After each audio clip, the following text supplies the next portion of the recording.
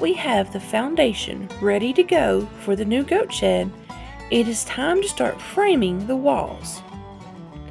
It is a 10-foot by 20-foot wide area, which will have 2 sections for 2 goats. One wall is higher than the other so that we are able to catch rainwater easily.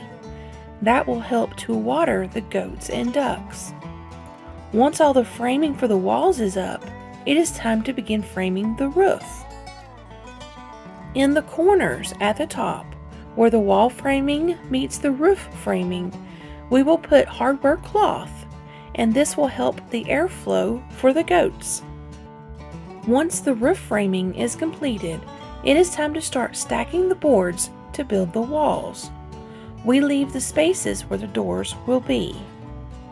Make sure to come back for part 3 of the goat shed build, where we will install the roof.